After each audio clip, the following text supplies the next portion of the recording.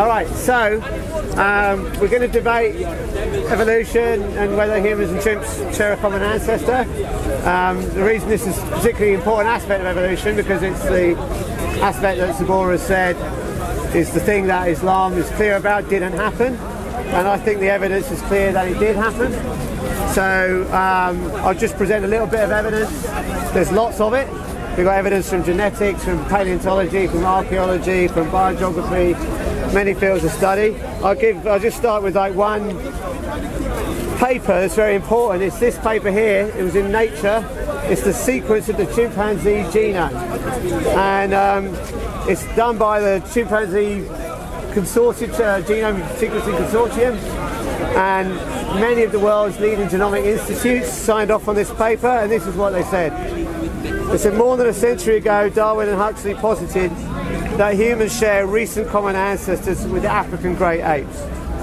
Modern molecular studies have spectacularly confirmed this prediction. So, you know, they don't usually have in science journals like quite such strong language. But the reason it's strong is because we really do have spectacular evidence for it. So let me give you just a couple of examples. So there are genes that get duplicated, and when they get duplicated, they can malfunction. They can lose their original function, shall we say. And these are called pseudogenes. And if you look at the chimp genome, there's many pseudogenes there. Just take one example. There's a pseudogene called nanog, and if you look at how many pseudogene copies they have, the chimpanzee genome has 10 pseudogenes of nanog. So if you like, these are like shared errors. So imagine someone hands you some homework, and then the teacher goes, hang on, I know that guy's older brother, and he handed in a very similar piece of homework 2 years ago.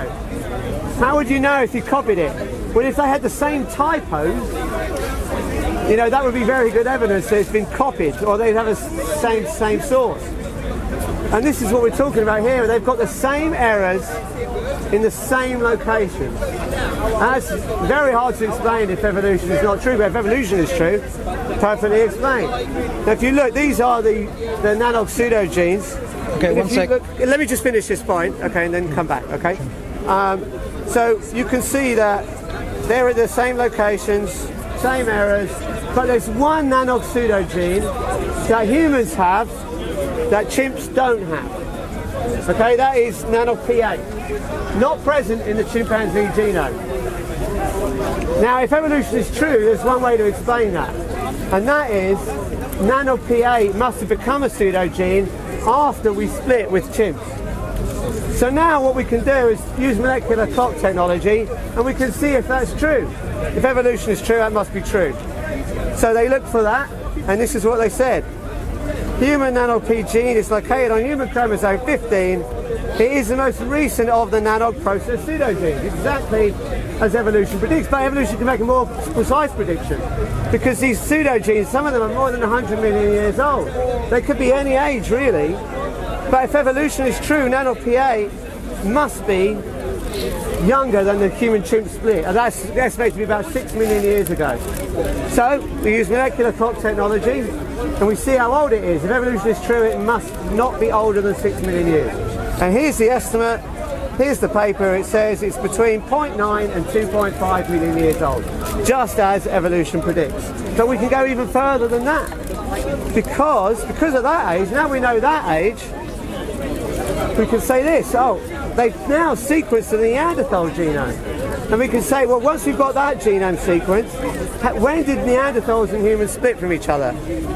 And that answer is between 400 and 700,000 years ago. So if that's true, then it must be the case that nanog P8 is in the Neanderthal genome. And we don't know this a priori. It might be true, it might not be true, but if evolution is true, if humans and chimps share a common ancestor, we should find nanog P8 in the Neanderthal genome. And here's the paper. As you can see, nanog P8 is present in the Neanderthal genome. So that's one piece of evidence. We can go, I've got loads more, but I don't know if you want to respond to that. So, the position which I'm defending today is that human chimp ancestry it's been projected to the public like this is a fact, like this is true. And in the way that Phil just explained right now, that they have spectacular evidence that it's actually true. Now the case I'm going to be making is quite simple. It is that human-chimp ancestry is not true literally. It is not a fact in the absolute sense, in the sense that it doesn't change and that it cannot be corrected due to future information. It is a scientific hypothesis which is based on a probabilistic framework which has assumptions, and there can be core disputes about it. Now, let's just go back to your first slide, because you said a lot of things. I want to deal with each one at a time, right? So let's go back to your first slide. Sure. And the way we're going to do this is that once he makes a point, then I'm going to address those points, and then he can carry on make new points. Okay, go back. Fine, yeah. There you go. First slide. First slide. Sorry, yeah. First slide. Your first slide. Your first slide. Oh, okay. Right. This, yeah. So just give me that for a second. Sure. So the first thing that Phil did, and I think this is very important, is that he basically said this is the evidence for human-chimp ancestry. He spoke about genetics, paleontology, archaeology, biogeography, right? Now these are different fields. Now the first point to make is any scientific conclusion in any scientific field can be revised based upon new information. So for example, you were mentioning about pseudogenes. Another piece of evidence which was used apart from pseudogenes was junk DNA.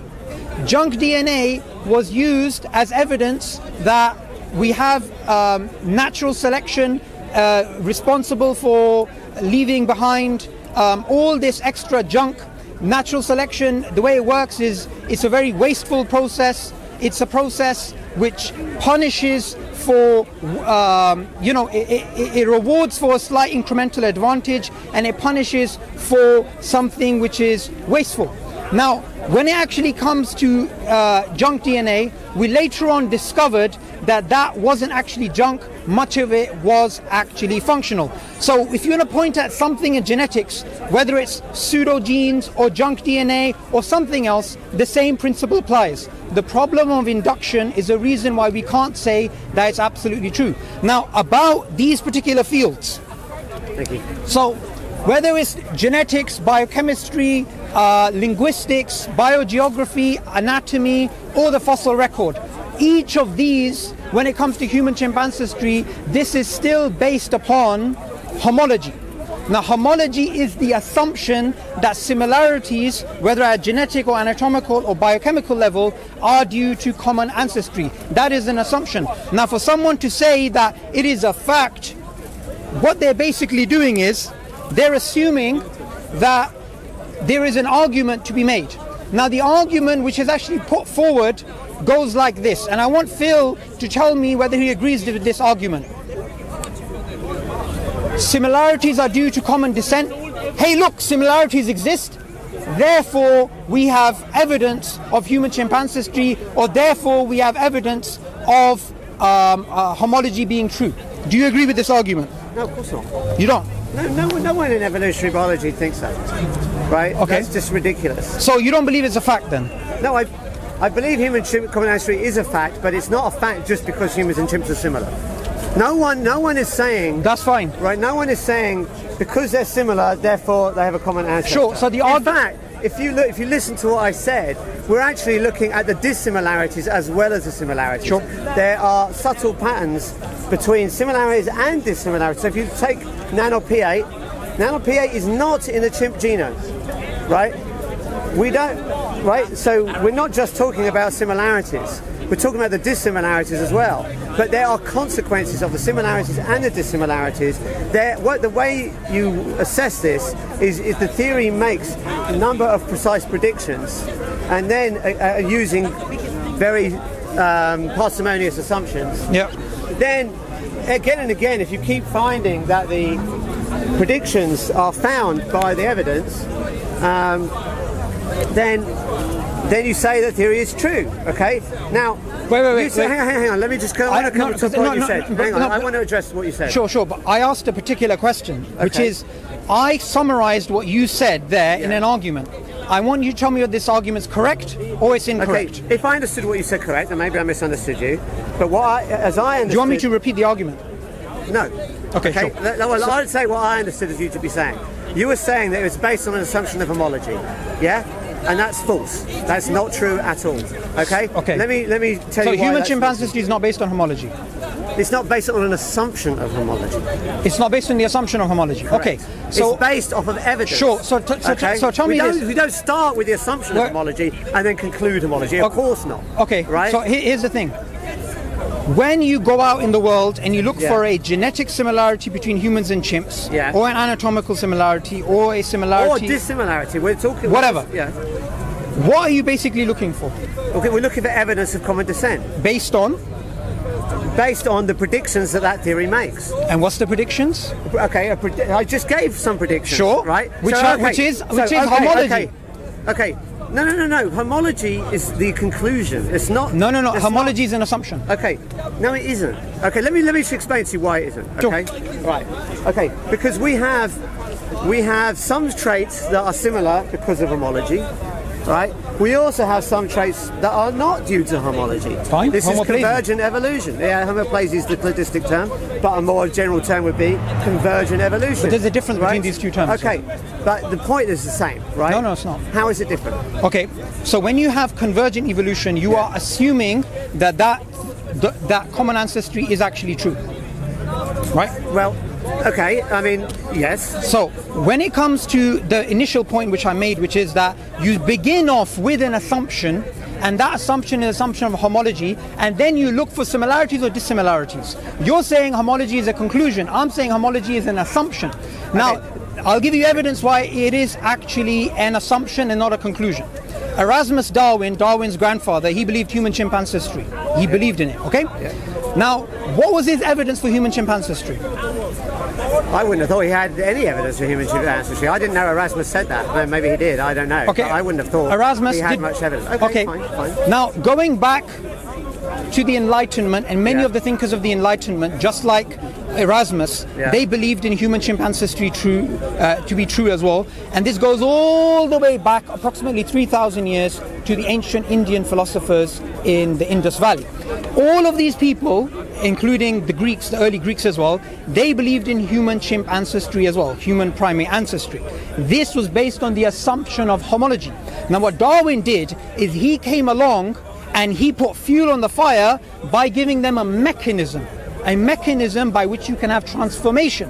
So homology is an assumption, and for that assumption, for human, human chimp ancestry, for it to be taken as true, you need to have an argument. The best argument that you've given me so far, I've summarized, and you need to tell me whether you disagree with the premises or whether you disagree the premises leading to the conclusion. So let me repeat it for the benefit. One last thing. Let me repeat it for the benefit of the crowd here. Similarities are due to common ancestry. That's an assumption. Hey, look, similarities exist, whether it's a pseudogene, whether it's something in genetics, whether it's something in linguistics or whatever. Therefore, common ancestry is true. I want you to tell me, do you disagree with the premises or the conclusion? Okay, what I would say is I disagree with your premises. Okay, you don't start. I mean, there may have been people that thought. Hang on, let me finish because you spoke and I didn't interrupt you. Okay, right. So it's certainly true there are people that thought human chimp common ancestry were true before we have the evidence. That's true. Okay, but when you go and do the genetic tests, right? When you do the genetic tests, you don't know what the answer is. The genetic tests give you an answer though. Okay, so you can go in there doing that experiment. You can do that experiment without any presupposition about whether human and chimps have a common ancestor or whether they don't. So if you take the example that I gave, notice that Subboor did not really counter any of the evidence that I actually presented. Hang on, please don't interrupt, right? Okay. I said if evolution is true, then we should find that nano-P8 is the youngest of all the nano-pseudogenes. Which is homology. Okay? But homology doesn't tell you which of those nanogenes are the youngest, does it? Yeah, but you're using homology. But it doesn't tell you which are the youngest. It doesn't tell you a date, look, does it? Phil, you're making an argument which is that genetics has given us something new. It's not me giving the argument. This is what all of the people on the Chimpanzee Genome Consortium said. Okay, don't make this about me, right? But okay, this is your interpretation of what they're saying. Okay, well, it's damn clear what they say. So Phil, tell me this. Spectacularly confirmed. Sure. So that's what they said. Okay. That's not what they said. Now, hang on. You see, here's what they said. Okay, one second. I'm sorry. I'll pull it back up just so you can. You tell me what they. You read that out. Hang on. Read that out. Where it says more than a century ago. What paper is this? This is, I told you, initial sequence of the chimpanzee genome and comparison with the human genome. What is that? Comparison, which is homology. Yeah, but you're comparing to see whether homology is true or not. And the data could come back couldn't it? Yeah, but hang on a second. Is it true or false that the data could come back and say not homology? You put the cart before the horse. Let me explain. No, I haven't. Let me just explain what's going on here. When you go out and look in the world, there's no such thing as looking at scientific evidence, observations, and then coming up with a hypothesis. That doesn't exist. What? You don't go out in the world, look for observations, and come up with a scientific hypothesis. Really? No. What you do is you start off with a hypothesis, and then you go out and look for evidence. It goes both ways, but that's the point. So, I can give you examples. Darwin himself, what he basically said is this. He said if science doesn't proceed by beginning off with a hypothesis and then looking for evidence, then you might as well go to a quarry and count pebbles. Now this issue is a well understood problem in the philosophy of science, that you have the theory ladenness of observation because of this issue. Now, when you are doing a study like this and you say we've come to a conclusion, that conclusion starts off with an assumption, as it does in the title of the paper, which is the assumption of homology, comparison. That's not in the title of the paper at all, that's false. Comparison. But they're comparing. So comparing what? What are they comparing? Me and the tree, or they're comparing humans and chimps? Which is homology. No. That's not homology? No, it isn't. Because homology is... Okay, let's explain to those people that aren't familiar, right? Homology is defined... Well, the definition of homology has changed over time, okay? So before it was just similarity, okay? Now we think it's similarity due to common descent. That's how the homology is generally understood. That's not quite true. Let me finish, right? Okay? But this is the important point. The important Every point's important. No, because some are trivial, right? Some are less trivial. Okay, right. So the point is, there's nothing in the title of the paper that says anything about homology. What? Okay? Read the title again. Initial sequence of the chimpanzee genome and comparison with the human genome. Comparison of genomes is homology. Okay, no, it's not. Because you're comparing to. Why. If they're homologous, then we look to see. Take the example I gave. We look to see if they're homologous, then nano-pH should be the youngest of the pseudogenes. Yep. We don't know that ahead of time. Yep. We do molecular clock data, and then we see, is it homologous or is it not homologous? Yep. Okay? It's not decided ahead of time. Yeah, now, but the assumption is there, though. Okay, yes, the assumption is there. I don't disagree with that. And that the assumption is there. So you previously said it's a conclusion on assumption. No, what I'm saying is, you're misconstruing what I'm saying. No? What I'm saying is that you don't just derive homology from an assumption of homology. What I said was... That doesn't make any sense, though. What I said is that you derive common ancestry from the evidence, not from the assumption of common ancestry. Okay, I'm not saying no one ever assumed there was common ancestry. Obviously they did. Let's delve down to genetics. Okay. Do you think genetics gives evidence for human chimp ancestry to be true literally? Well, it depends what you mean by true literally. Forget that. Do you think it's evidence? Yes, of course. Apart from homology. It's spectacularly. Okay, so tell me this. Is that anything apart from homology? Is genetics, has it taught us anything apart from homology? Well, of course, genetics taught us lots of things. In terms of human chimp ancestry? In terms of human chimp ancestry, what it's taught us is that humans and chimps share a common ancestor. No, that's actually incorrect. Let me give you evidence for that. No, it's not incorrect. Let me give you evidence for that. That is exactly what all the people in the field say, and that's what the evidence points to. That's not actually true. Let me give you evidence. Okay. This is the same problem that Aaron Ra came up with, right? He thought genetics was something different to homology. right? Like it brought something new in. But you have to put it this way. A scientist walks into a lab, he walks in with a certain assumptions, and one of the assumptions is that of homology. That is a given assumption before you even enter the lab, right? Now that assumption does not change because of something you observe. It is still an assumption. Yeah, but you can invalidate the assumption via observations. If NanoPA was not the youngest of the pseudogenes, right, that would be evidence against the assumption of common ancestry, would it not? No. Do you agree or disagree? Let me answer that. Do you agree or disagree? What day of the week is it? Yes or no? Let me break down your question. Let me break down your question. A very serious question. If it turned out that NanoPA was not the youngest of the pseudogenes, if it was 100 million years old, that would be very strong evidence against human tropic common ancestry, would it not? No, it wouldn't. Why not? I'll tell you why. Right, because homology, the idea that humans they did not come in the history of the world by themselves, de novo. They are linked to something else, primates or whatever. This is a basic assumption in science, and there is no piece of evidence that can go against that. How is that? How would that be? How would that not be evidence against it? You haven't explained anything. You've just stated. No. Let me explain why. Okay, go ahead. And this is linked to my previous point, which I was about to make about genetics. So science begins off with methodological naturalism, which is the idea that anything that we look at, we are going to assume there is a natural explanation for it. So when you look at me and you, a blade of grass or Lady Gaga, they're going to assume we're going to have a naturalistic explanation for this. Correct? Do you agree with me so far? I think the answer to that's complicated, so you carry on. Okay, but I'm going to make a blanket statement. You can challenge it afterwards, which is, okay, go on. That is the very crux of the scientific method, methodological naturalism. So, methodological naturalism means that anything a scientist or evolutionary biologist studies, they're going to assume that there has a natural explanation. Because of that, human beings and chimpanzees, or human beings or something, if chimpanzees or primates didn't exist, right? If something else existed, which was, I don't know, whatever, pigs, whatever, right? We would always be linked to something which is non-human, simply because of that assumption of methodological naturalism. So there is no piece of evidence which can go against that foundational assumption of science. Okay, now let me disagree. Okay, fine, that's fine. Let me make one more point, which is this. You're saying genetics has added something new, which is exactly what Aaron Ra was saying, which is why I'm disagreeing with both of you at the moment. Genetics, all it tells you is that you have this particular field, just like all the rest of the fields, in which you have an assumption of homology. That's all you actually have. Now, let me give you some evidence for this. Jonathan Marks, he's an atheist evolutionary biologist, and you can check this out yourself.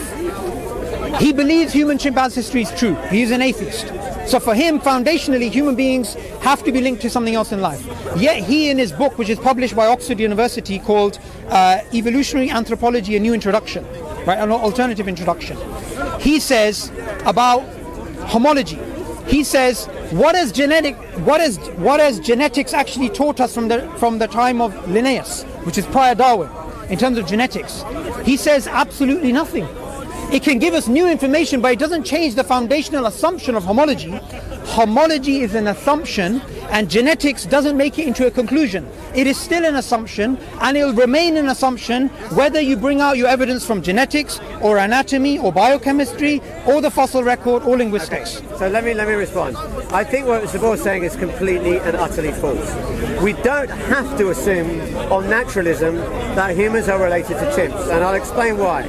Because there was a popular belief, goes back to the ancient Greeks, I think it was Anaxagoras that came up with it, and it was only disproved, actually same year I think as the origin, I think it was 1859, right, called spontaneous creation. Aristotle believed in this, okay, and it was popular up until the 19th century, where it was considered that species spontaneously were created, you know, out of non-living matter. Right? So on that, now that can be a perfectly naturalistic scenario, okay? You don't have to believe in God to believe in separate creation. You could have a naturalistic separate creation for all the different species, okay? So there's nothing at all about naturalism that forces you into a conclusion that humans and chimps have to be related. They don't have to be related. Why? Now, let me finish. Sure. They don't have to be related. based off of naturalism. Okay? Okay. So naturalism doesn't force you into that conclusion. Sure. But what forces you into the conclusion is the evidence. Okay? That evidence, now notice that Subboor has not really said any specific problem with the evidence other than a general criticism that it's based off of naturalism. But as we've seen... No, I said naturalism and then homology. Okay, but again, you don't have to assume from the outset. You can do a test. The test will tell you. You could say, I start off with the assumption humans and chimps are not related, and then I will look at. You could do that. Okay, right? So tell me. You don't have to. Okay, assume so tell me this. In fact, just to show you how wrong you are, when the first people started looking for hominid fossils, right? They didn't necessarily assume it was with chimps. Okay, some people thought that the orangutan was the closest, right? And so now, of course, I accepted that would be a naturalistic, and that's homology too. But my point is, the evidence can check whatever your assumption you start with, right? The evidence can then update what you start with, right? So the evidence could contradict your belief that humans and chimps share a common ancestry. Okay, could easily do so. Sure. You made 2-3 points. I need to address them now. Okay. So let me just you admit that it does start off with an assumption. Okay, what I'm saying previously you didn't do that. No. Okay, what I'm saying is you don't have to start with any assumption. That's fine, but you just admitted right now that you do start with an assumption of homology. Okay. When you say you, what do you mean by you? As an evolutionary biologist or a naturalist or somebody that's looking at this, you start off with the assumption of homology. Okay. If you're an evolutionary biologist, then you will believe in homology. Fantastic. However, and would you start off with it? Would you start off with it? If you start, it depends what you mean, right? Okay. Let me finish. Let me answer that point. You don't have to start off with this. If you're an evolutionary biologist, you don't have to start with the assumption that humans and chimps share a most recent common ancestor. Okay. Would you agree with that? No, I don't. You don't agree? No, I don't agree with that. Because for the first. Okay, you made 2-3 points. And also, as a naturalist, you don't have to even believe in evolution. Okay, but you've said 2-3 points which are unrelated, so I need to dissect each one at a point. Okay, so firstly, when you said, as a scientist, you don't need to start off with methodological naturalism, that's... Okay. No, I didn't say that. What I said was, if you believe in naturalism, you don't have to believe in evolution. You could believe in spontaneous creation. That's not a point I made, though. That's a red herring. It is, because what you said was that if you're a naturalist, if you start with methodological naturalism, you have to believe that we have some kind of common ancestry with other animals. That's what you said, and that statement is false. Because you're making a few points, I'm going to take notes. That's fine. Sorry. Yeah, go on. Okay, so my point was, you said that as long as you're a naturalist, you have to believe that we share common ancestry with other animals. That you have to believe that. Yeah. Right? And that's false. You have to believe in some naturalistic beginning of a human being, right? Yeah, but it doesn't have to be with common ancestry with other apes, does it? Yeah, but it doesn't have to have common ancestry with chimps. So yeah, you don't have to have any of that. But that's the most popular view. Because the evidence has directed us that way. It wasn't always the most popular. Okay, so two points here. So, what would you say about somebody who says that all you need in terms of evidence, all you need in terms of a beginning is just the first sort of spark, the first sort of luck, and from that you can explain a purely naturalistic story of all human beings basically having a common ancestor, right? What do you think of that idea? Well, you'd need to back each idea needs to be backed up with evidence. Sure. Right? Okay, now. And in terms of human-chimp common ancestry, we have overwhelming evidence for that. We have multiple independent lines of evidence. And let me just that's all based on the assumption of homology. That's the point I'm making. No, that's the whole point. You say it's based off the assumption of homology, and that is just completely and utterly false. Okay. Right? Now, that's not to say that people don't have assumptions of homology, but the evidence, the tests, they are not based off an assumption of homology. They are independent of what you start off with your assumptions. You could assume, if you went into that lab and assumed that human and chimps were not sharing common ancestors. Can I have your glasses for a second? Can you have my watch? Glasses. I'm going to demonstrate a point. Okay. Okay. Do you mind if I wear them? Okay. So let me just wear your glasses for a second. I want you to tell me something, right? Yeah. So I'm wearing your glasses right now. Yeah. Since I'm wearing your glasses, Yeah. am I affected by the lens? Yeah, I would have thought so. And wherever I go, is this lens going to be all-encompassing in terms of what I see? That's what it was. Well, it depends what you mean by see. If you mean visually, because people use seeing as perception, right? Yeah. It just in terms Which of is what you it see. is. No, but hearing is perception. You know, there's a touch is perception. So in terms of your visual outlook, of course, it's going through the lens. Yes, of course. Okay, fine. Yes. Good. Now, as a scientist, the point which I'm making is, whatever field you look at, whether you are a biochemist, a geneticist, an anatomist, linguist, evolutionary psychologist, you have the assumption of methodological naturalism and the assumption of homology. And that assumption is not something you can put aside and look at the evidence independently, because that's not the way that science works. That's the point I was making. Okay, can I respond? Right. Okay, so you can, the whole point is you can test your assumptions, right? You can collect data and see if your assumptions are correct or incorrect. So again, if you look at the genetic data and you say, okay, if evolution is true, P8 must be the youngest of all the pseudogenes. Now that data comes back to you, okay, gives you an answer, and it doesn't depend on what you started with. Okay, fine. You'll have to explain how it is. Is it just coincidence that P8 is the youngest pseudogene? Tell me why. If evolution is not true, why is it? Why is it that we share the same mistakes in the same location, and then with the one that we don't have happens to be dated before the split, just like evolution would predict. Tell me how that happens. Let's do some counterfactuals, so you understand my point. Okay. If they make an assumption that something is going to be there and it is there, or if something's going to be there and it's not there, it doesn't make a difference to the assumption of homology, and it doesn't make a difference to the overall epistemic weighing of human chimpanzee history. That's the point I was making. I'll give you some evidence for this. Okay, so, we in chimps are supposed to have a recent common ancestor. So, why is it that if somebody was to use the assumption of homology and then go ahead, why is it that the closest to us in human behavior is not actually the chimpanzee, is actually the ant? Ants have warfare, ants have economics, ants have actually battles. Chimps also have warfare. Hang on one second.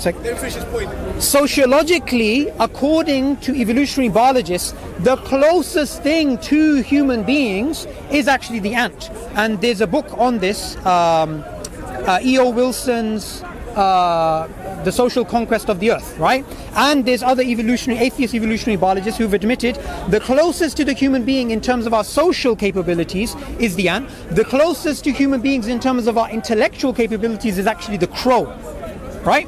Now, those observations which go against the sort of a priori sort of, before looking at the evidence, if someone was to assume if homology is true, then this would be true. Those haven't changed at all the epistemic weighing of human chimpanzee history, those dissimilarities. Why haven't they?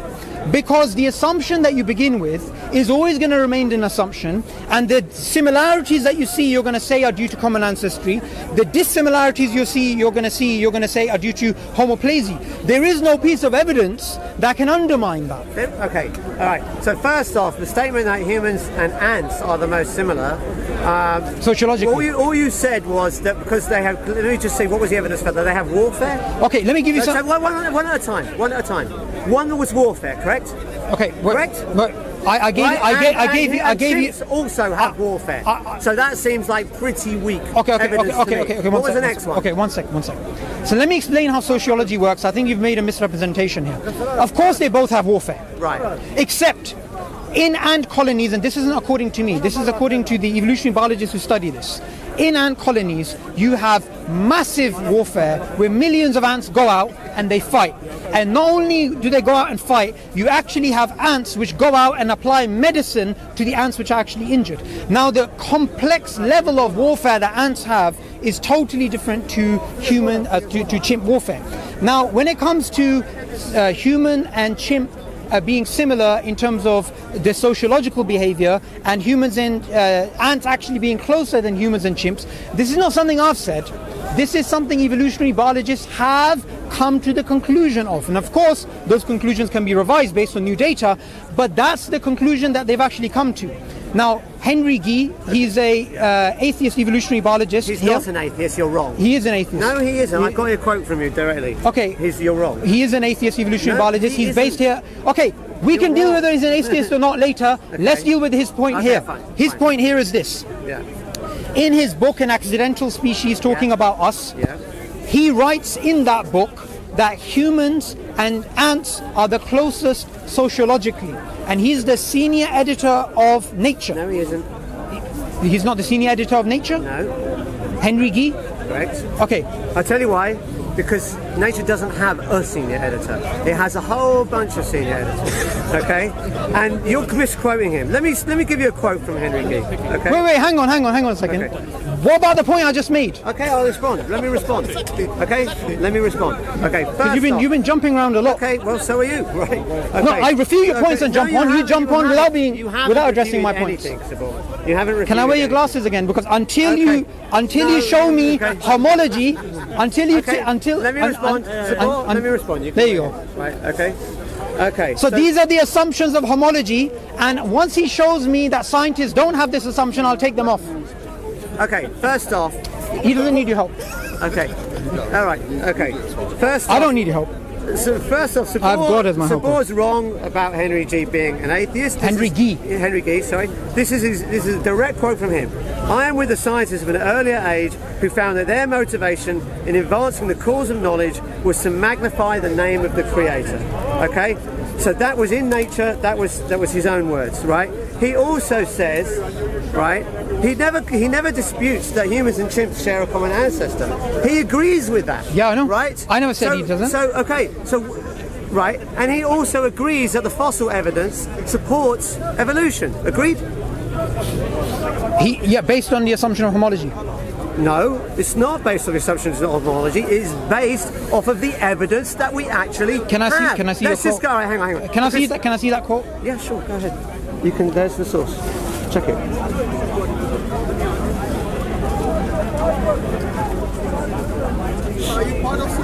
Doesn't necessarily prove he was a theist. No, agreed. It was 1 point at a time, right? 1 point at a time. In another place, he said he's an atheist. Well, that's what I have. I mean, and that is not clear. That's not clear. Give me your quote that says he's an atheist. Well, I don't have it with me right now. Well, but listen, that is why. What, you want me to memorize every single person? No, what I suggested, the debate that we had. Yeah. What I suggested, the debate we did initially, was that we would swap our statements ahead of time, because then we can check who's misquoting and who's not. Okay, but him being an atheist. You didn't want to do that. Wait, hang on a second. You didn't want to do that because you said it would be boring. Wait, hang on. Well, Phil, look. Whether Henry Gee is an atheist or he's not an atheist, how on earth does that change our conversation? No, I'm just saying. No, agree. I'm coming to the next point. Right. The point is you need to address these glasses. Okay. Henry Gee, right, agrees that humans and chimps share a common ancestor. He agrees that the fossil based on homology. No, where does he say it's based off homology? He says it's based off of the evidence. If you look at Henry Gee and all of evolutionary biologists, including philosophers of biology, they all have said the same thing, which is that we have the assumption of homology in our field. And this isn't just about one guy said this or another guy said this. Look, I want you to tell me something, right? If there is a book which is published by, say, a reputable publisher, which has an atheist philosopher of science or an atheist evolutionary biologist who says a particular thing, and then you come here and you say something else different, then should I go with what I have in front of me or should I go with what you have? You should go with the evidence. That's what you should go. And the evidence is that when this is a quote from Henry Gee. Let me read it out to you, okay? They had the 150th anniversary of the publication of The Origin of Species, and Henry Gee organised, or he wrote this about they had this thing to celebrate that in nature, okay? And this is what Henry Guy said. The articles in this insight testify to the success of Charles Darwin's theory of descent with modification by means of natural selection, carefully detailed in his book On the Origin of Species almost 150 years ago. The most striking aspect of the theory is its simplicity. Given heritable variation, the superabundance of offspring, and environmental change, natural selection must happen and evolution will follow. So he says the assumptions are genetic heritability, variation, superabundance of offspring, and environmental change. That's it. That's the three things that he says. He never says based off the assumption of homology. So he says based off those three assumptions. Wait, hang on a second. And also he says this. Let me give you one more quote from Henry Guy. Darwin would have been safe. Okay, hang on. Sorry. Let's change batteries on the camera.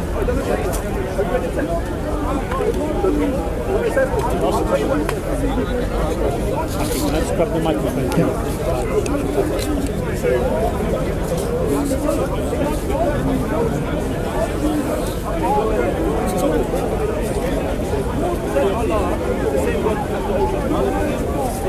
Okay, so this is another quote from Henry Guy in The Accidental Species, a very book that Subboor quotes. He says, Darwin would have been safe had no fossils ever been discovered.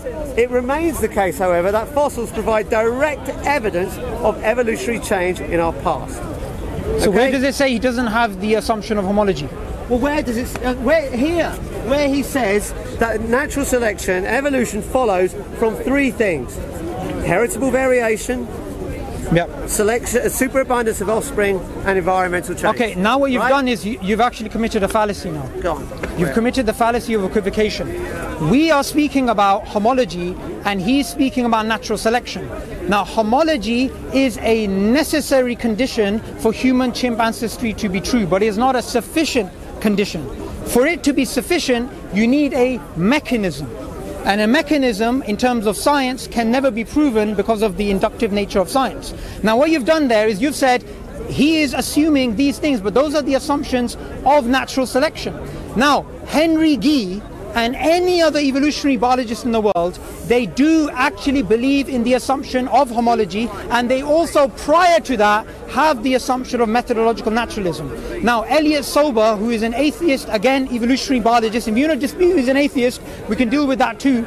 He's an atheist evolutionary biologist. In his book, Evidence and Evolution, which is published by by Cambridge University, he says, the idea that humans and chimps must share a common ancestor because they're so similar, and humans and mushrooms must have independent ancestry because they're so different, they're both naive.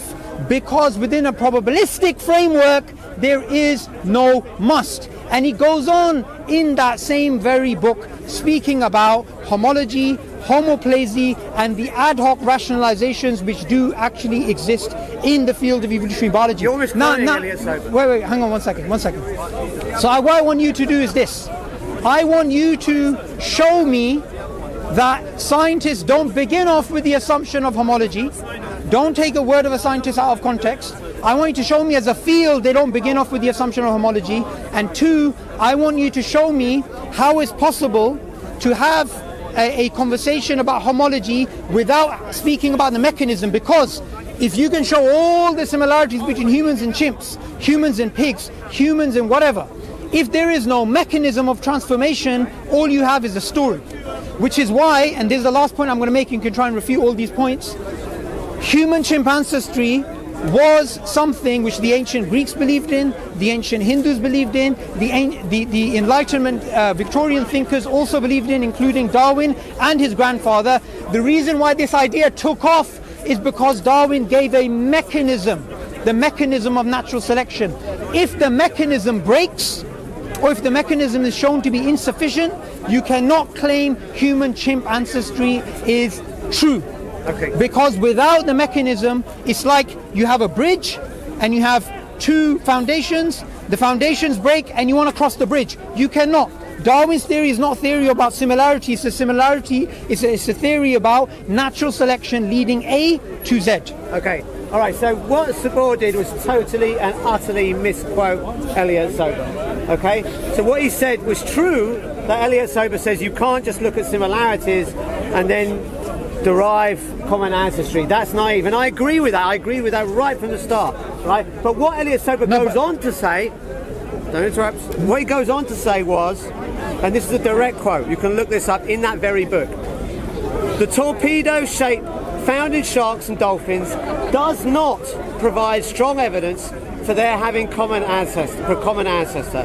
Natural selection favours this shape in large aquatic predators, so we'd expect it to be present in modern sharks and dolphins regardless of whether they have a common ancestor. In contrast, the gill slits found on human embryos and in many fish are evidence of a common ancestor precisely because they have no adaptive utility in human embryos.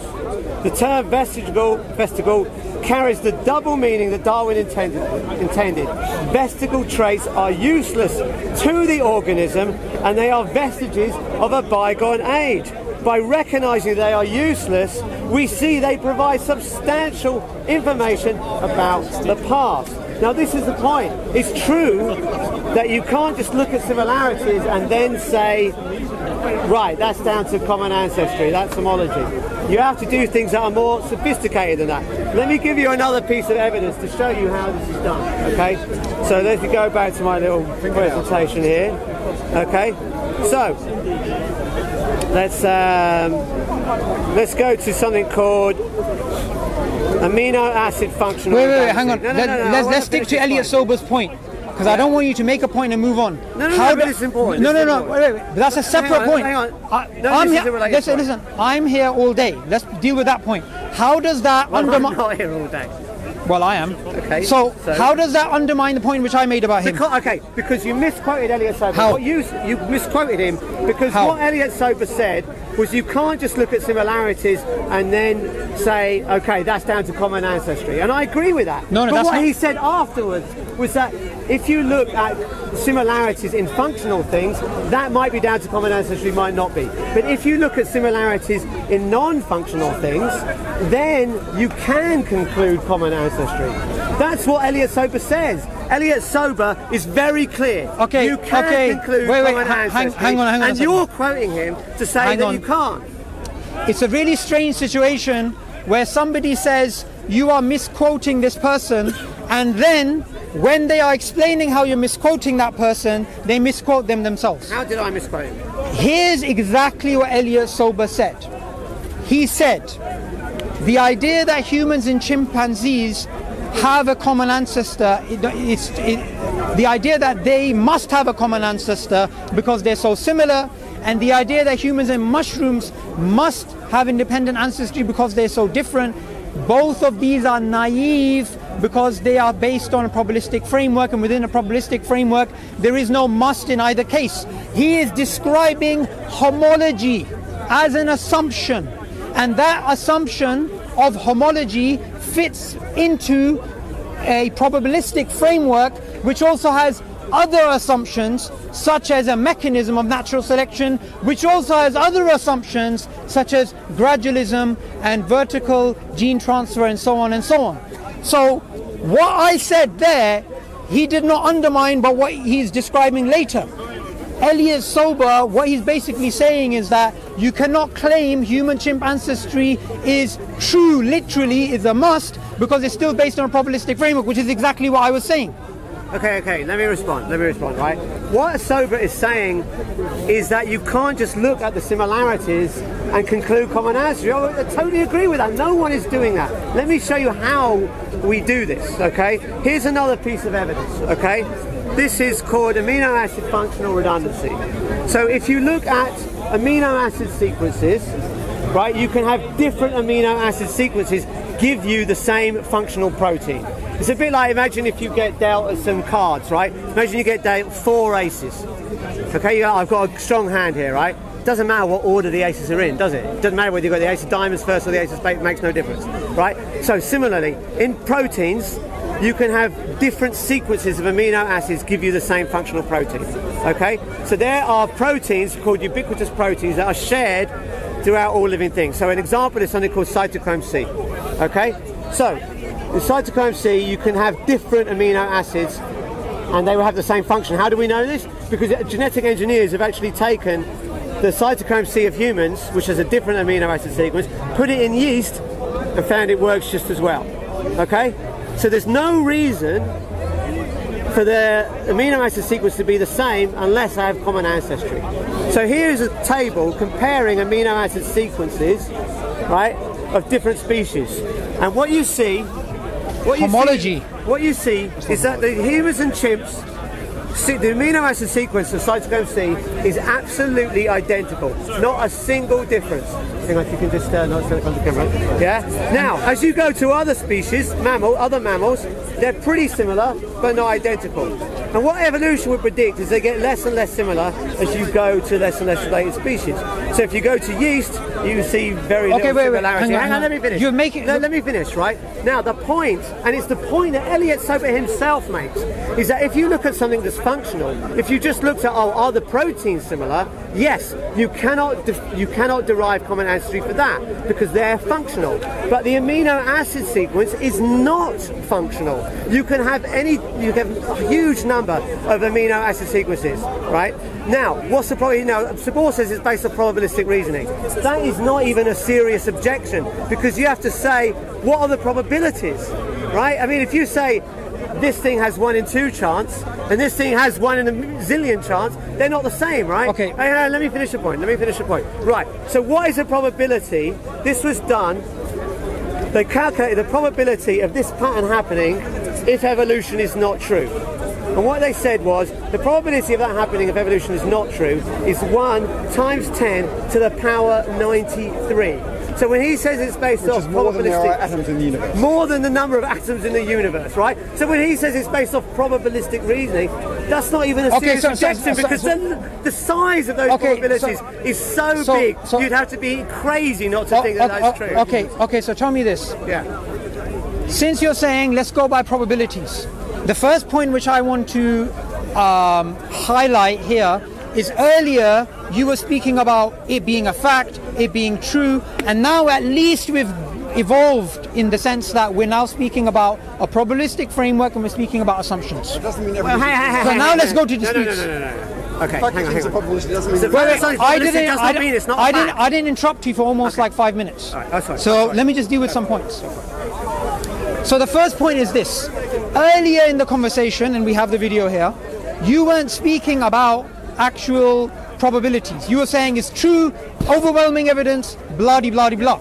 Okay, now we've got to a point where you're now speaking about a probabilistic framework and you are admitting homology, because when you're speaking about look at this and look at this and look, therefore it's similar, you are basically accepting homology as an assumption within that. Now, when you take a particular quote and you say, look, you have this particular sequence and you have this particular sequence, and the chances of these sequences being converging randomly is this.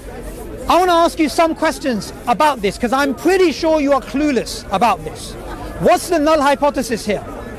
The null hypothesis would be the amino acid sequences would be randomly distributed. So Here's the point. And this just goes to show how ignorant people like him are. Null hypothesis is that you will have randomness. Why the hell would you have that as a null hypothesis? Because anything is better than that. Anything. What are you talking about? Wait, hang on a second. Your null hypothesis, if it's randomness and you have something which is similar, anything is going to be better than this. Okay, all right, you're not getting it. No.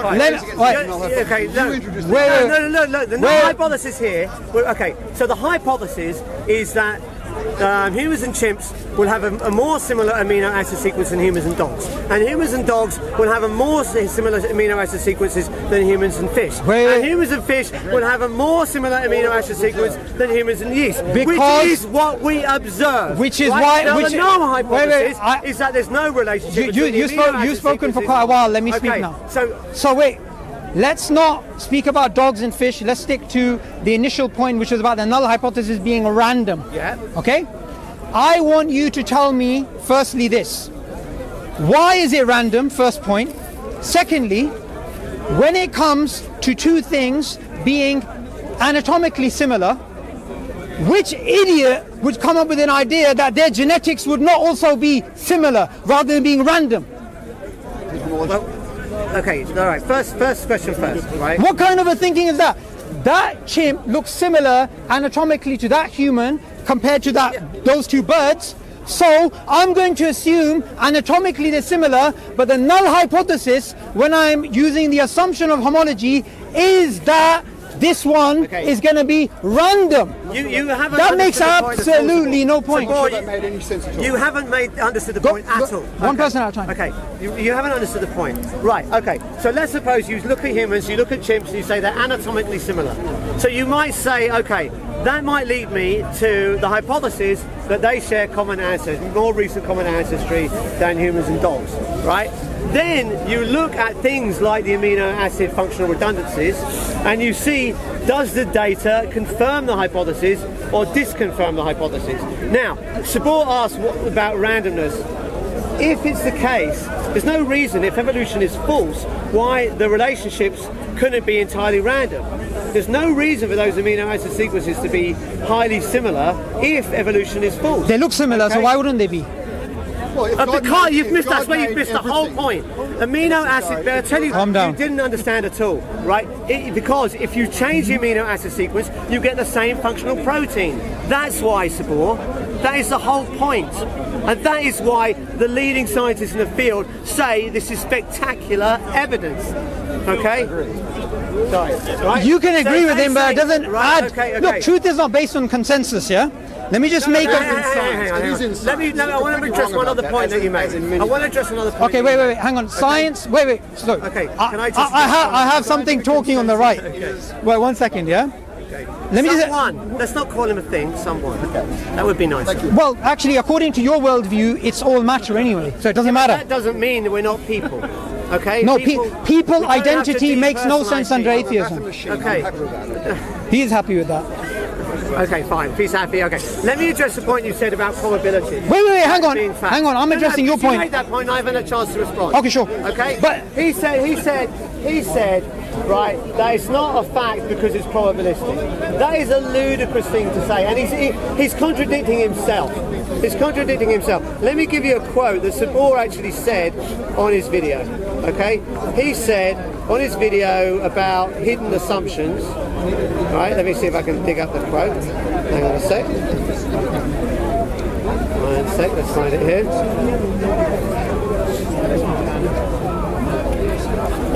Right, let's get the quote. Right, he said, now he gives an example of a crime being committed, a criminal TV show, and he says this. He says, finally, near the end of the show, they discovered the crucial piece of information that was missing. They have DNA of the intruder who broke into the house and committed the murder, right? Program over. We know for certain that the person committed the murder because we have the key piece of information. That is the level of certainty that Darwinists want us to have when it comes to human-chimp ancestry. Like it's a done deal, guys. So that's a direct quote from Subboor. Okay? Right, now. Wait, hang on. Hang on, let me finish the point. I agree with that. Let me finish the point, please. But why does that point undermine what I've said? Let me finish the point. I'll tell you why it does. Because when you get DNA evidence on a crime, what actually happens is they give you what's called the match probability. It's probabilistic. They say the chances of the DNA matching and the criteria in forensics is 1 in a billion. They say, okay, if it's 1 in a billion or more, then it's a match. The DNA is that. Sure, person. but what's the null hypothesis here? Probabilistic. It's still probabilistic. You can't say because it's probabilistic it's not a fact. Okay? This is what happens in all of science. So if Subboor's going to reject evolution, he has to reject pretty much all of science. Wait, hang on. Hang on, let me finish. I never said I reject evolution. Right. You reject human-chimp common ancestry. No, yes, I do. Right? But I don't reject evolution. There's a difference. That's not the point we're debating, Subboor, is it? No, but you said I reject evolution, which I don't. Well, you reject human-chimp common ancestry. That is the point, right? And you've said that there's a problem that is based on probabilistic reasoning. You do understand. Right? Wait, but in science in general, this is what we do.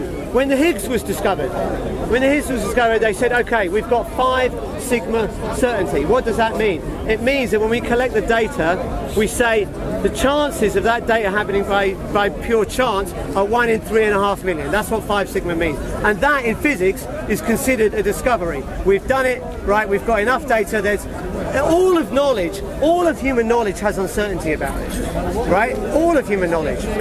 So whether it's a philosophical argument, whether it's physical theory, whatever, there's always some certain level of uncertainty. In a criminal trial, you don't ask someone to be proven beyond all doubt, but beyond all reasonable doubt, and they're different. Sure. Because they get to a point where the level of uncertainty, whilst not zero, is so low that it'd be completely and utterly unreasonable not to follow through on the evidence that you have. And if you get a probability like something like 1 times 10 to the power 93, the level of uncertainty on that is so low that you call it a fact. That's the right thing to do. Okay, so That's what wait, one sec.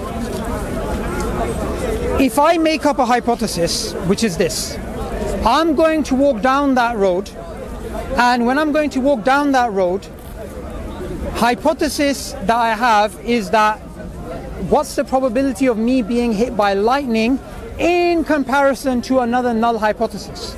And the null hypothesis is the hypothesis that as I'm walking down that road, I get mugged by Lady Gaga, then Madonna comes and gives me a punch in the face, then birds come and pluck at me and they fly away. According to that ridiculous null hypothesis, the probability of me being hit by lightning is very, very high. So what Phil's done here is a very fantastic thing, which is this. He said that this probability is so improbable that this is going to be the result. He didn't tell us the null hypothesis. So I said to him, what's the null hypothesis? He said random. And then I asked him a follow-up question. If two things look similar, why would you assume that when you look at their genetics, there's going to be randomness as a null hypothesis?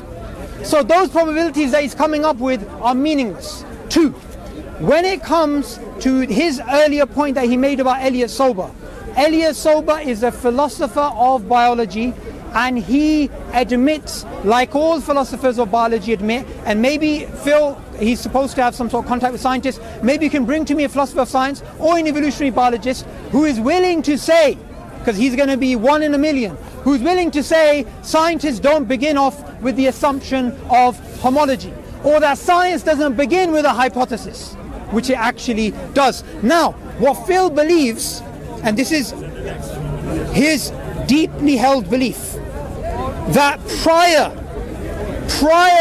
to Darwin, and even up till recently, before we had genetics, all we had was human-chimp similarity, right? Just them looking anatomically similar. Genetics did something amazing. That's what he believes. Now I want to ask Phil. It's not just genetics, it's also the fossil record as well. Fine, but we've only spoken about genetics now. Now Phil, I want to ask him in front of everyone. Does he believe genetics changed the conversation on homology? Well, what I believe is that genetics gave, as the paper in Nature said, spectacular confirmation of human-chimp common ancestry. That's not me speaking, that is the Chimpanzee Genome Consortium speaking. That was based on the assumption of homology, Subboor, based on the null hypothesis of randomness. Okay, what are you talking about? When you look at similarities... It's based off of the evidence. That's what you fail to understand. And evidence... What Subboor is trying to say is that we start off with an assumption of homology and that's all we got. No. Yep. No. What we have is testable hypotheses, falsifiable hypotheses, right? That we then go and collect the data, and then the data will either falsify that assumption or confirm it. Okay. And what the data does is spectacularly confirm it. Like in human and similarity, like in human pig similarity like in human, because crow if you similarity. Start, let's suppose this. Let's suppose you thought, and I don't agree that humans and ants are the most similar Sociologically, they I are. don't agree with that, right? But let's suppose they are. Let's suppose it's true. Let's suppose it's true. Okay. Then what we can do, we can look for other supporting evidence to see, is it true that humans and ants share the most recent common ancestor? We can look at other forms of evidence. Using the assumption of homology. We can look at other forms of evidence and test it. So we could look at the genetics between humans and ants and see, does it come back confirming that hypothesis or disconfirming it? Okay. Right? And what it would do is disconfirm it. No, it wouldn't. Right? And also we can look at the fossil evidence. Okay. That would Wait, also let's stick to it. genetics, because And that's we what it's can being look about. at Forget fossil. biogeography. We Right, can deal so we with can all that get- later. What piece of evidence can challenge the assumption of homology in genetics? I want you to give me any piece of evidence. Easy. Go on. Easy. Right? If the amino acid sequences between species did not follow evolutionary phylogenetic branchings, then that would disprove it. But hang on, that's assuming that similarities is due to common ancestry. No, it isn't. So what's he assuming? Okay, it's assuming that if there are common ancestry, Homology. then He just says, he says there's no assumption, then he says he assumes. no, I'm saying, okay, if I misspoke, I'll correct myself, okay? Here is what we do. We look at data and see, can it confirm a particular hypothesis, right? Or is the null hypothesis confirmed? And in every case... And the null hypothesis is randomness. Right? Yeah. So what? Which is just as likely as me walking down there and getting punched by Lady Gaga and birds coming and eating me away. No, Subboor, that's where random. you've misunderstood it. That's where you've misunderstood it. Okay? You've completely got things. What I want to know is, when you gave us that... Let me respond. Right? Sure. Okay. You're saying is that if you look at the amino acid sequences, what are you saying? They have to be similar? No. Then what? What are you saying about the amino okay, acid sequences? let me put up my problem with what you were saying earlier. Okay. You were saying, look at this sequence, the chances of this sequence being this similar based on the null hypothesis of randomness is this number, and that number may be 0.0000001%, which is more than the number of atoms in the universe or whatever. What I'm saying is, why didn't you initially point out what the null hypothesis was when you were giving us that piece? What difference does it make? What? 1 second, I'm dealing with it. The difference it makes is that you're telling us the entire story. You're not just giving us a part of the story. And then when I asked you, why the hell would someone make an assumption of a null hypothesis being randomness, you haven't given a good enough answer. When we actually have good anecdotal evidence that, if anything, the genetics should be similar because the anatomy is similar. No, that's completely wrong. You've totally misunderstood. It's nothing to do with the similarity in the anatomy. This is the battery. Okay, hang on 1 second.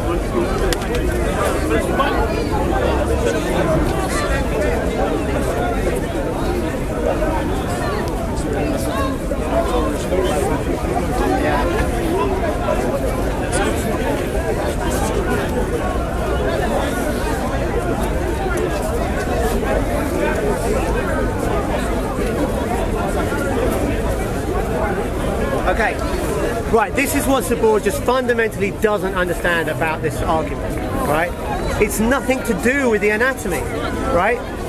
What we've proven is that you can have a completely different amino acid sequence and the same functional protein.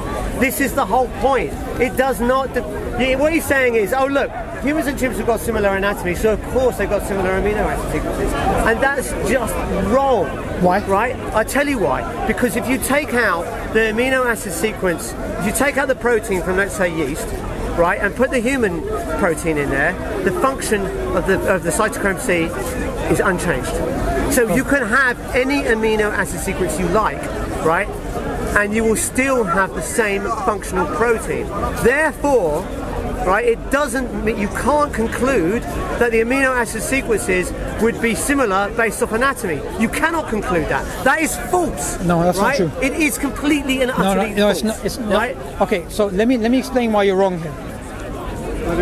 When somebody is making a comparison between two different types of, say, sequences. Yeah. Now, if two things look similar, then why would somebody make the null hypothesis randomness unless you wanted to reconfirm what you already knew? Now, the issue here is this. Everything we've spoken about so far is based upon genetics. You believe genetics is decisive evidence for human chimpanzee history, yes or no? Yeah, I believe that, and so do the authors of the chimpanzee sequence paper. Not just me, right? Sure, fine. Right, this is what. This is a broad consensus in science. In fact, let me challenge you. Can you show me any papers in a journal as similarly high impact as Nature that say humans and chimps don't share a common ancestor? Can you quote me even one paper? I already told you, based on the assumption of homology, that is a hypothesis. That is a paper. Wait, hang on. Which paper was it? Okay, wait, relax. We got time.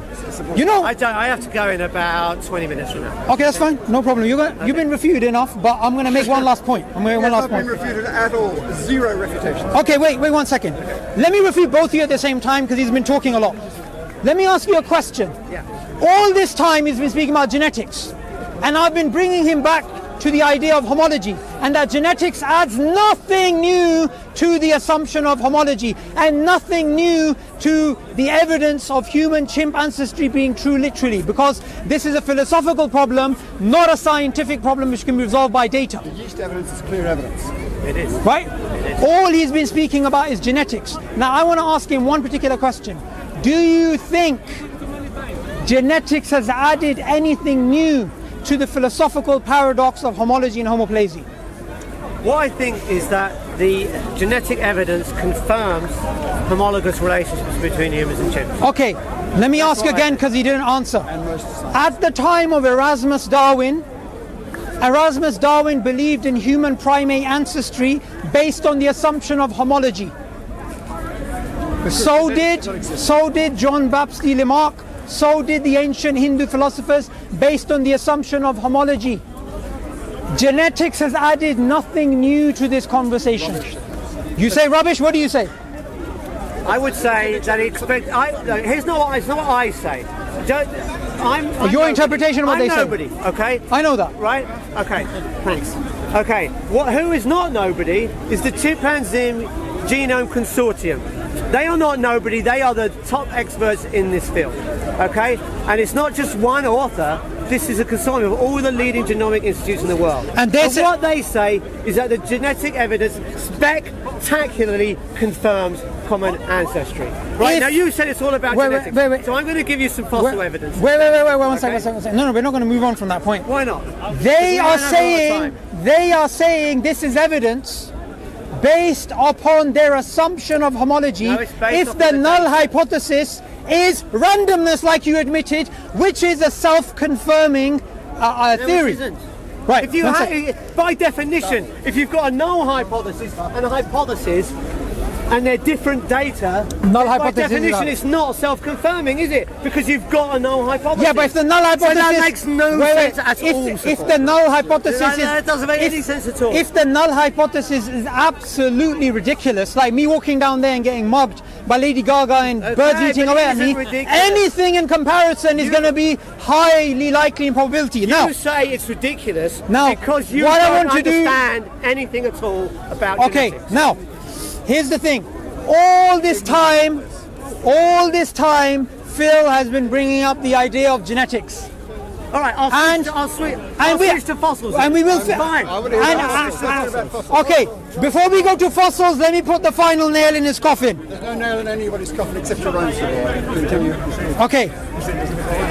Jonathan Marks, who is an atheist evolutionary biologist, this is his book, What It Means to Be 98% Chimpanzee.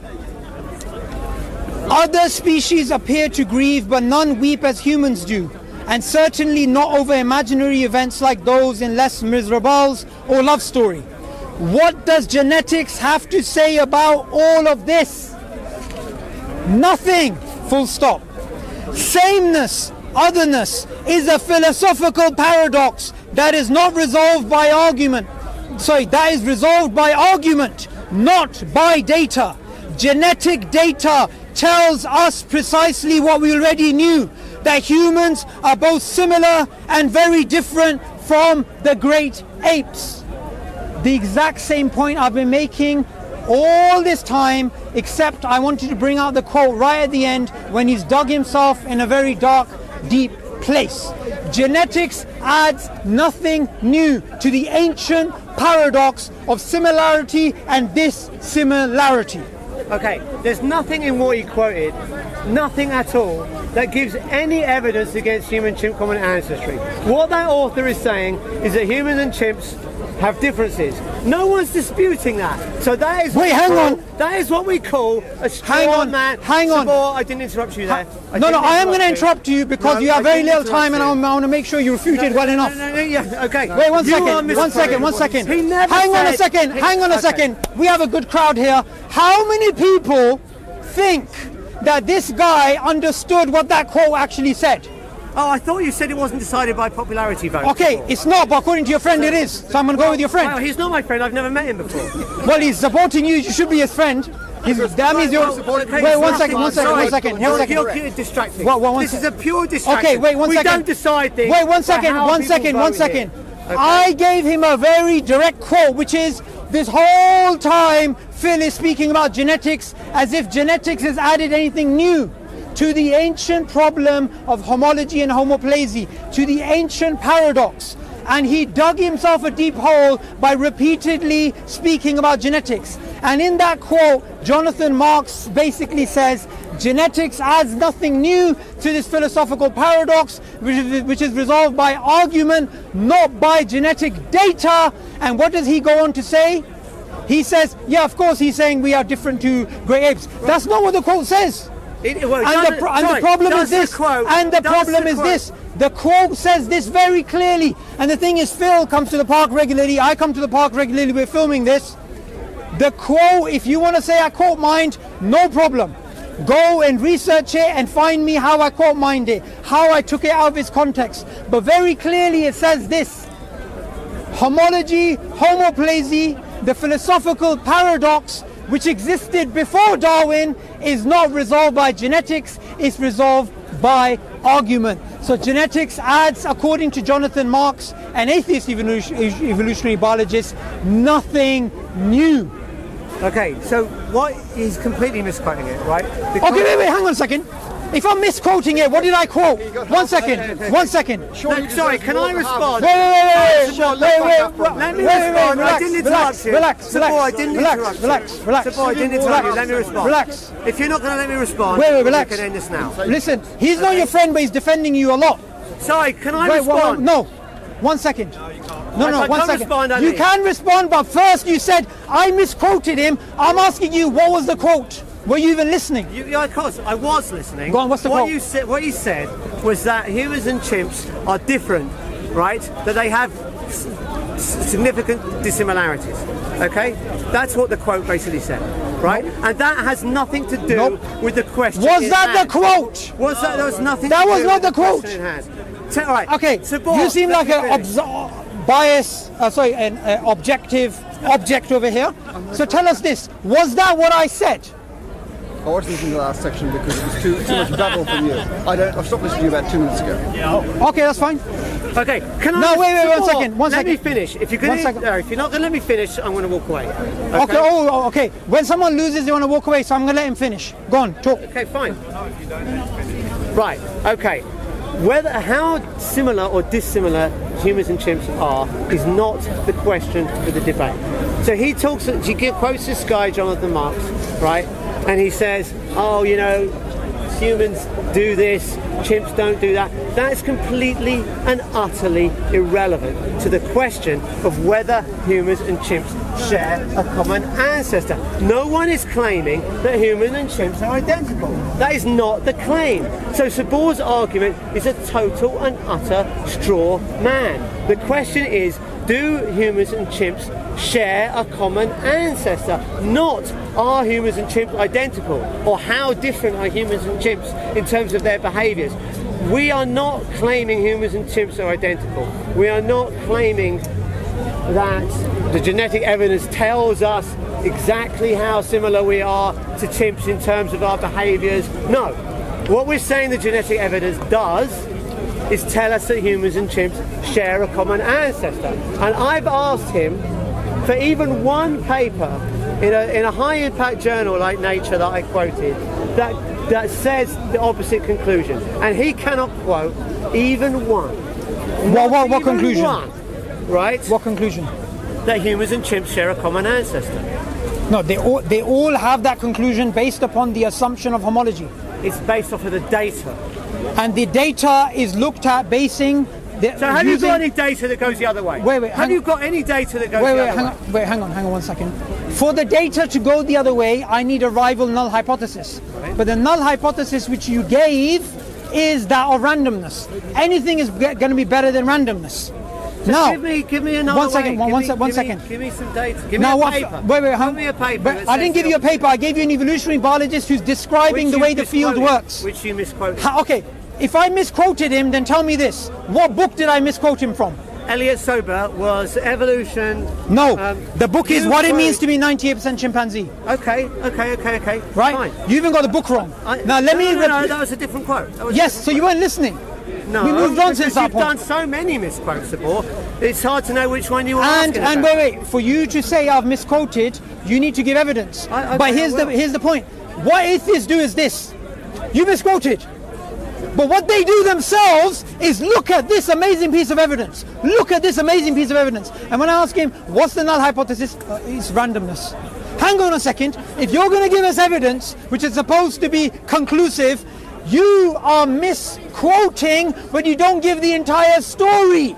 When you don't explain what the null hypothesis is, and whether that null hypothesis is actually justified. Now what he said, what Jonathan Marks said, is, but that I'm misquoting him, but he himself has never read that book, and actually, I have read that book. You've read this book? Yep. Okay, so tell me, in this book, what does Jonathan Marks say genetics has done to the conversation about homology? Okay, it's a long time since I read that book, but my recollection was that what he was saying was that the difference between humans and chimps is more than simply the 1 or 2% quoted, 98% similar or 99% similar or 96%. That actually, what created the difference between humans and chimps was regulatory changes in the growth factors in human neocortex. Okay, right? You haven't read the book, have you? I have. Okay, so read this part. Okay, fine. Okay. Other species appear to agree. Okay, we've read this already. Wait, read it. Okay. Other species appear to agree, but none we as humans do. And certainly not imaginary events like those in Les Miserables or Love Story. What does genetics have to say about all this? Nothing. Right? Nothing. But that's not the question. That is not the question, Subboor. You're quoting this completely out of context. Wait, carry on. Finish the quote. Finish the quote. Okay. Sameness otherness is a philosophical paradox that is resolved by argument, not by data. Genetic data tells precisely what we already knew. The human apes are very similar to different from great apes. But that's completely irrelevant. And that's what I've been saying for the last 2 hours. Subboor, no, right, I've got to respond to this. Sure. Right? Because what he's saying is, how similar are humans and chimps? Do they have emotions? Do they weep at Les Miserables? That is not the question that we're asking. Humans and chimps could be very, very different at an emotional level, right? We in evolution, what we say is that humans have a brain that's, say, 1400 cc's. Chimps is only about, 300, 400 cc's. So what there was a very large increase in the neocortex of the human, right? Did anyone hear that in the quote? And that quote captures the whole book, does it, Subboor? No. It doesn't, and you clearly haven't read it, so you don't know what the other parts are. So here's the thing. Does he say wait, 1 second. that humans and chimps differed because of acceleration in the growth factors of the neocortex genes? Yes or no? I can't think of that. Maybe he said that. Maybe he said does it. say that. Okay, but even if he does say that, that's irrelevant to this point. The point I'm making here is I let Phil speak about genetics, and here you have an evolutionary biologist saying the philosophical paradox is not resolved by genetic data, and sameness, otherness is a philosophical paradox that is not resolved, that's resolved by argument, not by data. Genetic data tells us precisely what we already knew, that humans are both similar and very different to great apes. But not about the question of common ancestry. Genetics doesn't add anything different to what Erasmus that can. Nothing. That's not true. That's not true. Wait, no, it is. That's completely false. It's actually true. All right. I'll tell you why it's true. So how would it be? One second. Let me answer. Yeah. The book is Science and Human Origins. This is written by. These are Christian. This is a book. Yes. Well, no, we want a scientific paper, Subboor, not a book. Hang on. Anyone can publish anything in a book. That's not peer reviewed. Phil. I want something in a proper journal. Phil, 1 second. One second. Sorry, that's irrelevant. I'm not dealing with this point. I'm dealing with the earlier point of the Italian ape. Yeah, I want a reference in a proper peer-reviewed journal. What, the existence of this ape? And that it was in Italy, and that it's 10 million years old, and that it's bipedal. Hang on a second. And I want it in a proper peer-reviewed journal, not in a book. Wait, hang on. Then I have to actually go to the page. All right, carry on. You need. Right, he can't find it. No surprise. Well, wait, hang on a second. If I did find it, or if I didn't actually find it, it wouldn't make a difference to my overall argument which I'm actually making, and which you've admitted, that if there is this Italian ape, which is 10 million years old, which is fully bipedal, this is a recalcitrant fact. But this does not, and this reconfirms something I said earlier, this does not falsify human chimpanzee history, because nothing can. Well, okay, he says nothing can falsify human chimpanzee ancestry. Because of methodological naturalism and homology. Okay, all right, let me just address that point, right? First off, as we established, it's nothing to do with methodological naturalism, because we could have a perfectly naturalistic explanation for human origins that's nothing to do with evolution. You could be someone that believes in spontaneous creation, and people were. Aristotle believes in spontaneous creation. Many other ancient Greeks, I think it was Anaxagoras, believed in it. Okay, so it's nothing from naturalism that says that humans and chimps have to share a common ancestor, and human and chimps' common ancestry is falsifiable.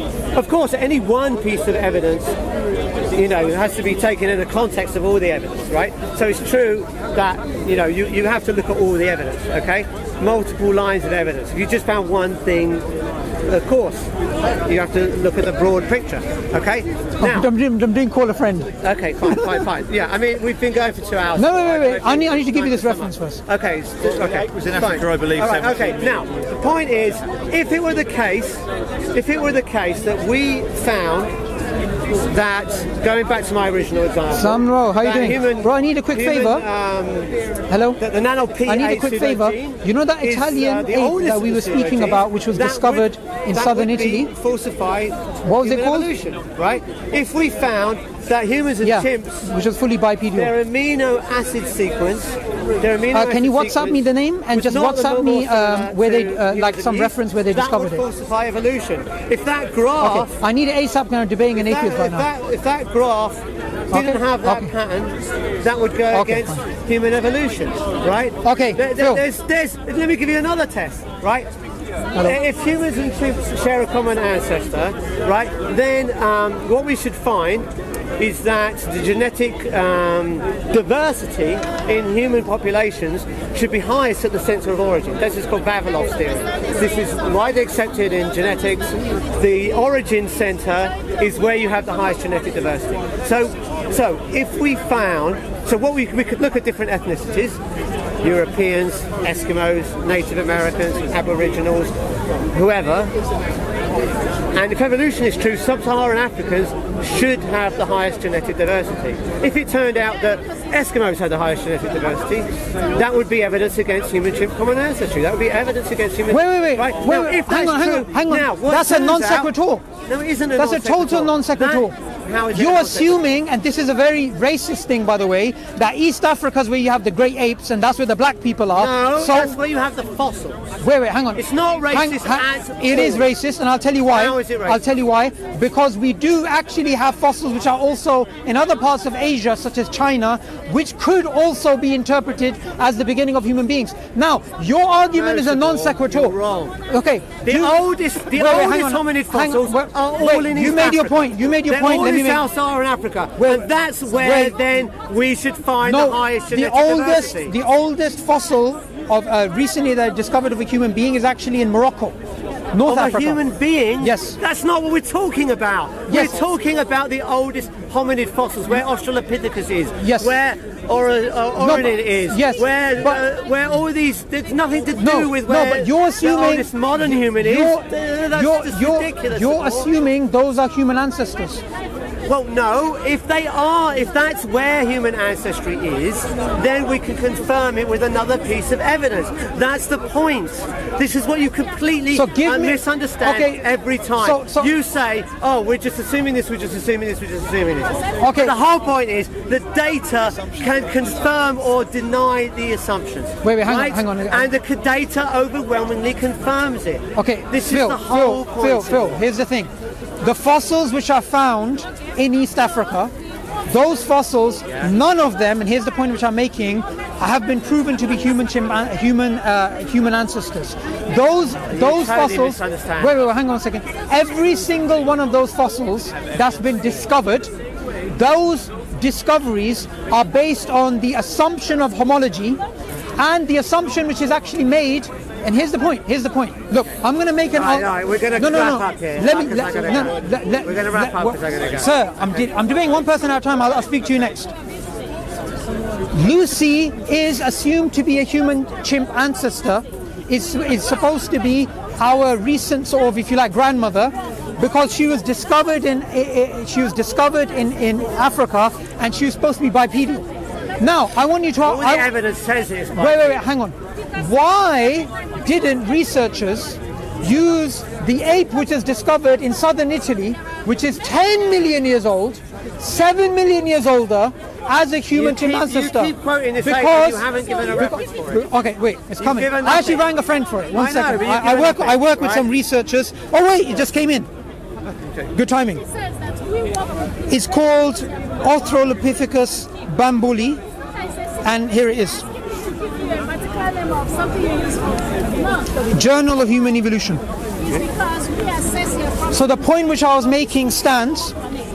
If you look at any fossil, that fossil you're using that fossil and you're basing it on an assumption of homology, and you're saying that this is a human chimp ancestor, but that assumption is not reconfirmed by you looking at similarities, because that argument would be like this. That would be like, similarities are due to common descent, similarities exist, therefore similarities are due to common descent. But that would actually be circular reasoning. Why didn't these researchers use the ape which was discovered in Italy, which was a fully bipedal ape, and use that as a human chimp ancestor? Because Darwin and the people prior to him, they were actually racist, and they wanted to show that the black person is much closer to the other primates than the Caucasian people. So they didn't use the ape in southern Italy, which is 10 million years old, fully bipedal. Rather, they used an ape which was 3 million years old. 3 million years old, which was in southern Africa. And here's the point. When you believe a theory is true, anything is evidence. Darwin believed, and he said this in The Descent of Man, that African people, they actually, some of them, they have feet which are like this, which actually have opposable thumbs, which is why black people are good at climbing trees. Now, any black people here, sir, do you have any relatives in Africa who have feet which are like this? Do you know of any African which has feet like this? Now, why did Darwin describe these Africans who have feet like this? Because he has an idea in his head which he believes to be true, which is his actual theory. So because he believes it to be true, the evidence that he sees, anything could actually be evidence. Also, when Darwin went to South America, he did the same thing with the South Americans, because he believed the white race, the Caucasian race, was the highest. So when he described the Fijian people, he said these were people that used to grunt, they could hardly speak. Yet researchers, when they studied those same people around 30 years before Darwin, they said this is a sophisticated society which have a language of about 30,000 words.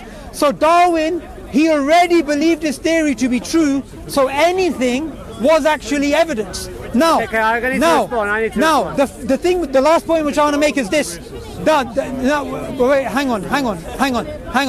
The Prophet Muhammad, peace be upon him, wasn't a racist. The Islamic civilization wasn't racist. You can't say Darwin. So can you pull that thing back up, please? For Islamic slavery. Wait, hang on. Pull it back up.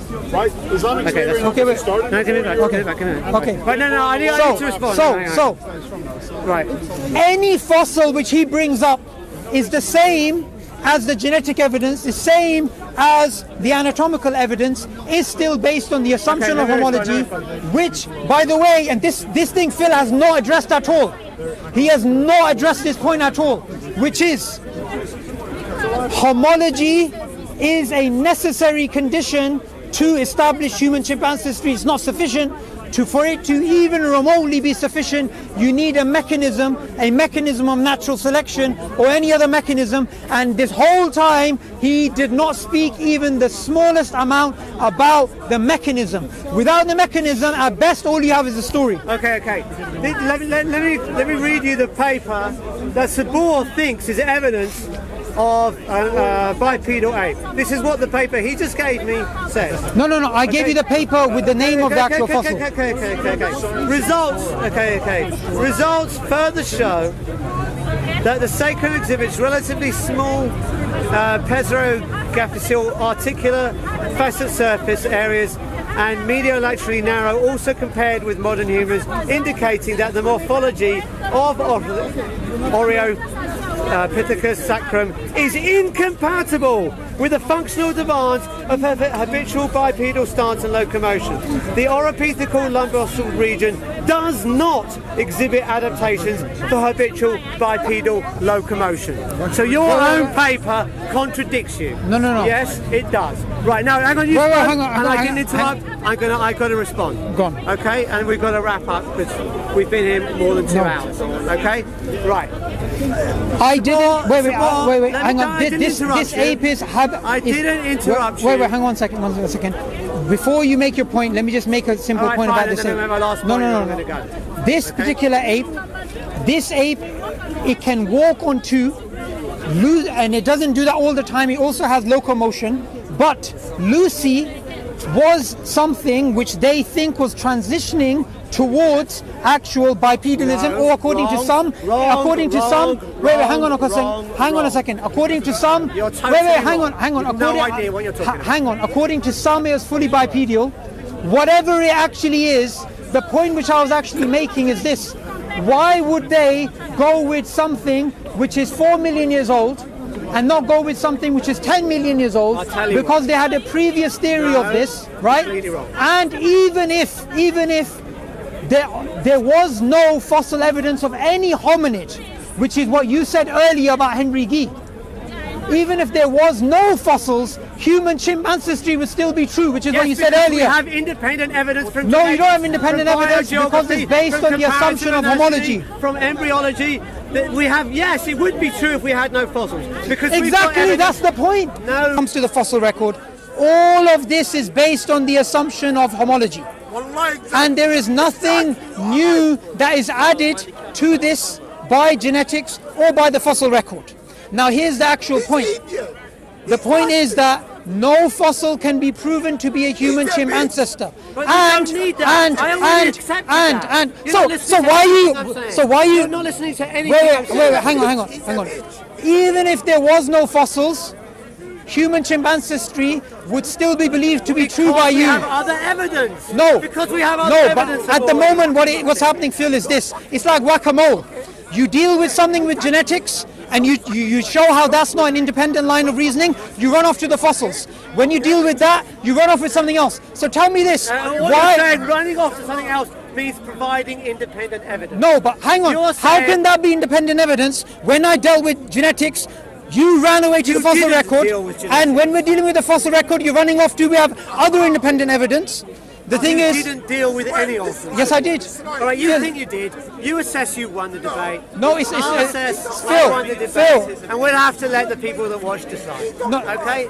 Phil, if for you to come here, you actually wanted to have a formal debate. We have to. Yeah. And how long would the formal debate be? Tell me.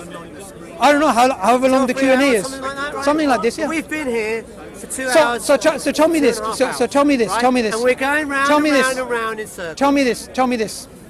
Tell me if my summary of you is wrong. Okay. You began off with is true.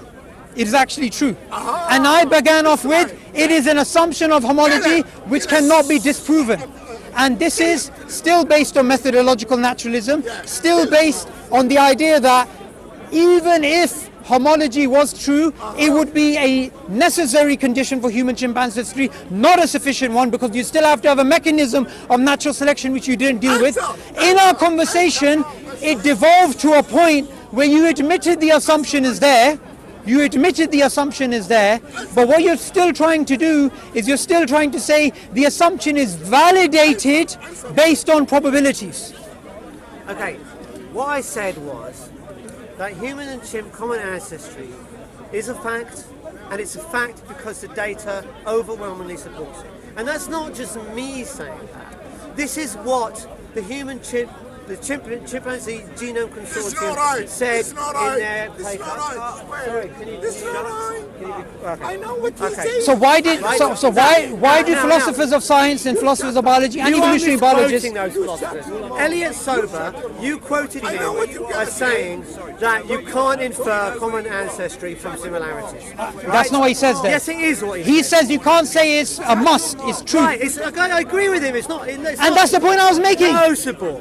You're not. It's not must be true because of an assumption of common ancestry. The whole point I'm saying is you don't conclude it because of your assumption of homology, right? You do it because the data confirms it.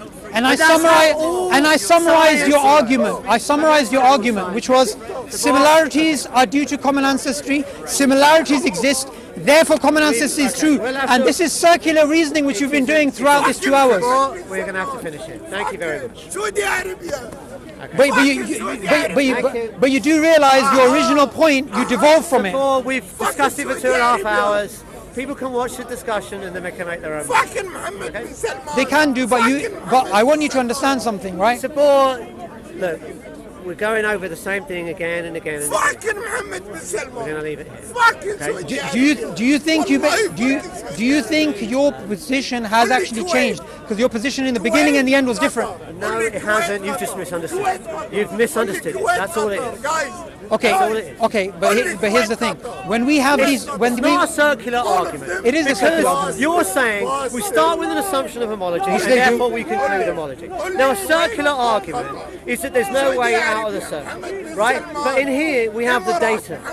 And the data can either confirm or deny the hypothesis, right? And it confirms it. And that's why it's not a circular argument, because the data can easily refute it. And that's what you don't understand. The data cannot refute it. Well, we'll have to disagree. Because, as we pointed out, and you disagreed with this, we have sociological evidence, which is different. We also have the fact that even genetically, that we have some things in the human and chimp genome which are different, but nothing can actually says the genes are going to be identical. That's a stupid thing to say. No, it's not. Because no one is saying the human genome and the chimp genome are identical. So the fact that there are some differences is completely irrelevant. Exactly, because nothing can disconfirm the assumption of homology. Not true. So why doesn't I would give you multiple things that could disconfirm it. Go on. Okay. One, nano-P8 pseudogene is the oldest of the pseudogenes. If that were true, that would be disconfirming evidence of human chimp. Okay, why? Let's deal with that. Why? Why? Because nano-P8 is not in the chimps. Okay. Right? None of P1, P2, P3, P4, all the way down to P11, they're all in the chimps. Okay, perfect. Now, they're in the Wait, hang on. This is getting dangerous.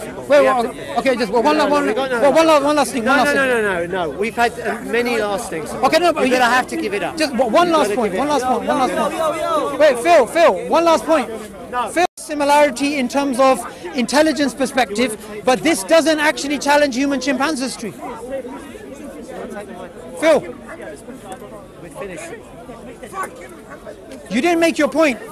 You made a circular argument the whole time. 2.5 hours. You just made the same circular argument again and again. I'm not gonna have anyone in here. I'm not gonna have my camera destroyed by this guy. We're gonna finish. Okay? People can watch the video and make up their own minds. We can discuss this again too. The fact of the matter is this: all throughout this conversation, you first did not want to acknowledge homology was an assumption, then you acknowledged it was an assumption, then you believed it could be verified. So in summary, what I began off with, you still haven't challenged, which is similarities is due to common descent, similarities exist, therefore similarities is due to common descent. This at best is circular reasoning. That's completely assumption. And I don't see why you're walking away, because you wanted to have this debate. We have had the debate. No, but Phil, Have we not been here for 2.5 hours? Phil, the Should I be debate. here till next Tuesday? No, relax, Phil. When we wanted to have this discussion, you wanted to have a formal discussion. You said you had more credentials than Aaron Ra, which I don't know how you managed to make that conclusion. I never said that. No, you lied. You said I only debate people that have professional qualifications in the field. Yep. Yeah, and I pointed out Aaron Ra doesn't have those qualifications. He does. No, he doesn't. He studied paleontology. He has not got any postgraduate degrees in this subject. Wait, hang on. Because I asked him. Me and Aaron Okay, Ra so had a conversation, and I have you asked, studied paleontology? have I? No. What have you studied in terms of evolutionary biology? I'm not qualified in evolutionary biology. So where Aaron Ra is, because he studied paleontology. He is. He's more qualified than you. I asked him if he had professional qualifications in evolutionary biology, and he told me no. It says on his Wikipedia page he studied paleontology. I asked him, and he said no. And he's been debating this topic for about 30 years now. Right, so. No, but your If point. it was me versus you, this would be really interesting. But it isn't. It's you misrepresenting the scientific community. It's you versus a whole scientific community. No, it's not. It is. Because which scientist? Can you bring me one scientist or scientific paper or a philosopher of science or philosopher of biology who says homology is not an assumption you begin off with? Okay, but Nobody. You're missing the point, Subboor. The question is not what are the starting assumptions. The question is what does that. Ah, you agree the starting assumptions are there? I've already told you so, right? The point that we have, the evidence confirms the human chip. If the evidence is based on an assumption and the null hypothesis is something ridiculous, Okay. and genetics adds nothing new to the conversation. Okay, you're misquoting that again. The genetics, what he was saying was that the genetics adds nothing new to the issue of how similar humans and chimps are. That's not what he said. That's not the question. That's not what he said. The question is. You're misquoting him. Then the question is. The whole are time humans and chimps you're misquoting him. got a common ancestor? Totally different question. You're misquoting him We're going to totally. finish it here, okay? You've got to put a line under it, okay? Thank you very much for the debate. Okay. One of the issues is this. When you have atheists like Phil, like other atheists, they come along and they say, look, this thing is evidence. We have evidence from genetics. We have evidence from anatomy. We have evidence from the fossil record. We have evidence from bioinformatics. Or we have evidence from biochemistry or whatever. But each of those is based on an assumption fundamentally, and that assumption is the assumption of homology. Now, if you want to say it's simply an assumption, that's fine. But if you say that this assumption is actually true, what you're basically doing is you're making a circular argument. You're saying similarities are due to common descent, similarities exist, therefore similarities are due to common descent, and that is pure circular reasoning. Now, if you want to say, look, there is something that can actually challenge it, and you want to say, look, we have this probability that's actually here. What is the null hypothesis? What is the thing that you're comparing it with? It's going to be randomness. But where did you come up with the idea that that is going to be actually random? So what he actually did there is he misrepresented what the scientific conclusion was by not explaining fully what the null hypothesis was and how they actually came up with that conclusion. And this is one of the fundamental problems when it comes to actually atheists. What they actually do is this. They give you a picture of the scientific community which is not true. There is not a single philosopher of science, there is not a single philosopher of biology, there is not a single evolutionary biologist that would deny methodological naturalism and that would deny homology as an assumption. And even if homology was not just simply an assumption, even if it could be validated in some way, homology is a necessary condition for human-chimp ancestry, not a sufficient condition. You actually have to have a mechanism, because Darwin's theory is not a theory about similarities, it's the theory of natural selection, how you can get from a monad to a man, how you can go from A to actually Z. You can't just simply make claims, and one of the things which atheists love to do is say, you've misquoted this person, when they themselves, like in this conversation, didn't even know what the person actually said. And the problem why this exists is because evolutionary biology has been hijacked by people who want to use it as a platform for trying to show why God doesn't exist, or atheism is true, or this actually undermines the existence of God.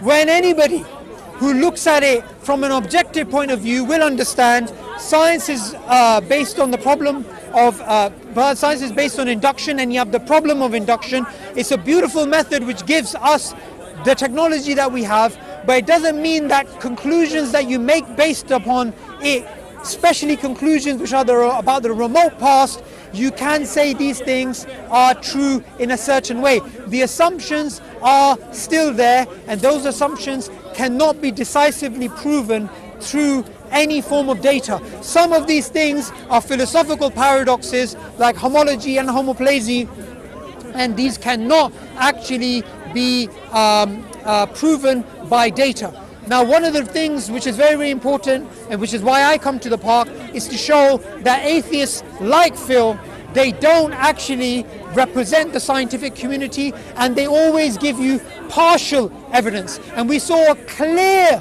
evidence of that when he gave that statistic, but he didn't explain what the null hypothesis was, or what the null hypothesis was actually based upon, and tried to actually justify that. And he walked away.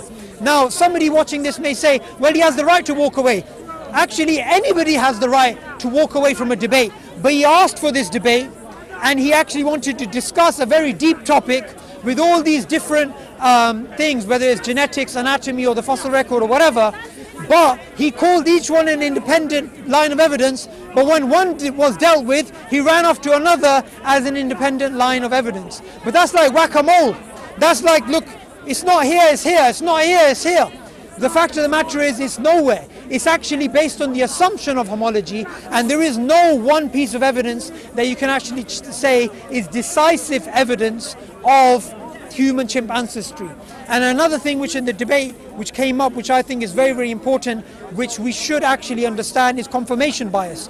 Darwin actually had a confirmation bias, and his confirmation bias was that he believed the African people were closest to the other primates, which is why he believed certain traits about African people which weren't actually true. And Ernst Haeckel, who was a German evolutionary biologist, and he was one of the disciples of Darwin, and he was also somebody who wrote a book about human-chimp ancestry. He had a chart that he actually made with different types of human beings, with the African black human being the lowest and being closest to the actual other primates. Now, obviously the highest was the same race that Phil actually is, the Caucasian race. Now, when Charles Darwin read that book, he actually said, if I knew that this book was going to be published, I would not have published my book, The Descent of Man. So he clearly held those beliefs. Now, the atheist who was here, he's going to say, well, everybody was racist back then. You know, this is complete nonsense. And I explained that Islamically, we have an ancient tradition which is that all human beings are equal, and the only thing that differentiates one human being from another human being is their God consciousness, not their race. So this whole idea that, oh, it's okay if he had this confirmation bias because everybody at the time was racist, that wasn't the actual point.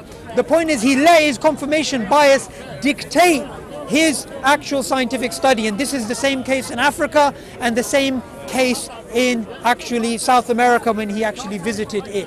Islam is something which cannot be disproven in terms of the existence of God or in terms of human chimp ancestry because of science, and people like Phil actually misrepresent the scientific evidence and misquote scientists, although they themselves misquote studies, which was what was exposed today, and misquote and misunderstand what the assumptions actually are, and those assumptions are never conclusions, those assumptions remain assumptions. He began off with that it's not an assumption, he admitted it's an assumption, and then he tried to say the assumption is validated to be an actual conclusion. Everything good I have said is from God, every mistake is from myself. I thank you very much for listening. Assalamu alaikum.